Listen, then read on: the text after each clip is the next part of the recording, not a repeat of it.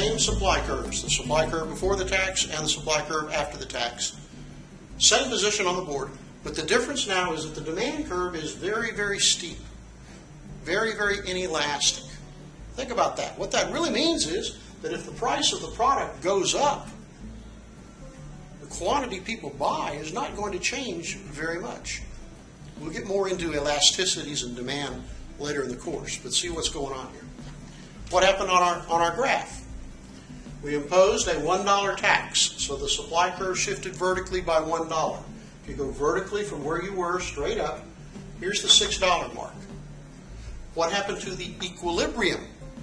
As the supply curve moved up this very steep demand curve, the equilibrium moved way up here. And in fact, the equilibrium price rose almost by the full amount of the tax. It rose not to $6, but to $5.95, indicating that the buyers are going to be willing to pay most of the tax. They're paying 95 cents more per unit. Not only that, whereas they used to buy 100 units, they're still buying 98 of these units. They must like this product quite a bit to be able to continue to buy as many as they did, or almost, and to be willing to pay almost the entire tax. That's an inelastic demand. What happens now? Well, the government's going to collect how much tax? $1 per unit for 98 units. $98. Going to collect a lot of tax. How much of it is going to be paid by the buyers? 95 cents per unit times 98 units. How much tax is going to be paid by the seller? 5 cents per unit for 98 units. All right, so out of the $98 tax, $4.90 is going to be paid by the seller.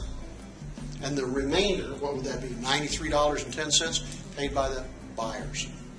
So when the demand curve is very inelastic, the seller is able to pass along most of the tax. The buyers continue to buy a lot of the product, and the government tends to collect more tax revenue. And so we talk about sin taxes. We tax liquor, we tax cigarette, we tax gasoline, because we got to have them. Things that we want to have, got to have. That's what government knows they can tax, and we'll pony up the money. Suppose they tax toothpaste. Does it have an inelastic demand? Not maybe so much, right? Suppose they taxed Colgate toothpaste. Well, what would you and I do? If Colgate toothpaste went up by $1 or $2, I believe I would switch over to Crest or whatever else, right?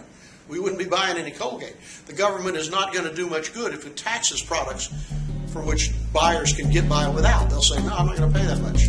All right? Thanks.